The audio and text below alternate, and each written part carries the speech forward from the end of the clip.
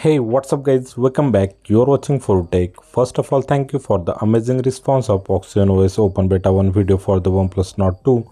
You can check that video from the right side card link. So I think lots of you had already tried the Open Beta 1 and waiting for my battery and the performance video for this new update. So just wait for today, tomorrow it will be available. But before that, suddenly yesterday I got the new firmware update. You can watch this on the screen. So today in this video we will see what is this new firmware update and who will get this new update, what are the benefits of this update.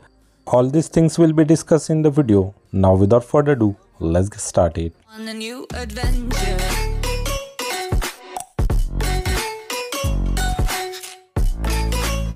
Here you can see I am using the OxygenOS Open Beta 1, and if I check for the new update in OT Updater under the About Phone section of the setting, we didn't get any update notification. So where is new firmware update? I am using the Oppo Ekno M31 earphones, and yesterday when I connected them, I got the new firmware notification for the earphones. In the earphone setting, tap the earbud function tab. Here you get the new quick guide tutorial, how to pause, skip the music track, how to pair the earphones, etc. But below that we get the firmware detail and the update notification. When I tap on it, it's shown the firmware update available 1.1.5. Previously the old firmware was on the 1.0.9. It's a welcome addition, but what new we get in this update? There are instructions to just tap and install the update. It will take 3 to 5 minutes to download and install the update. Before tapping install, keep the earphones connected to the phone and then tap install.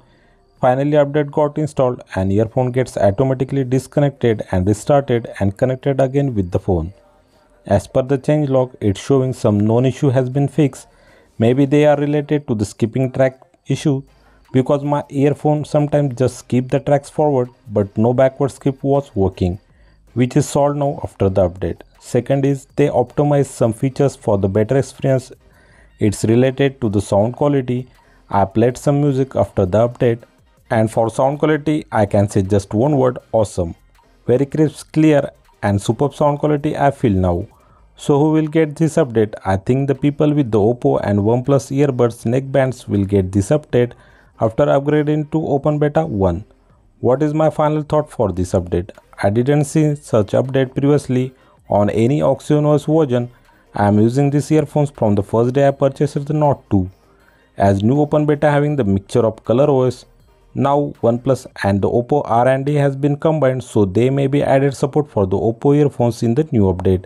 So OnePlus and the Oppo Bluetooth earphones will get such firmware update voice system, which is the welcome feature to improve the sound quality and fixing some bugs of the Bluetooth earphones or the neckbands. Let me know in the comment section, did you got this update or not if you are using such Bluetooth devices. So that's it for today guys. Thanks for watching this video. If I help you, please do like and share this video, subscribe our channel, press the bell icon for the notification of our upcoming content. See you next time. Take care. Bye bye. Sorry that I feel that way sometimes.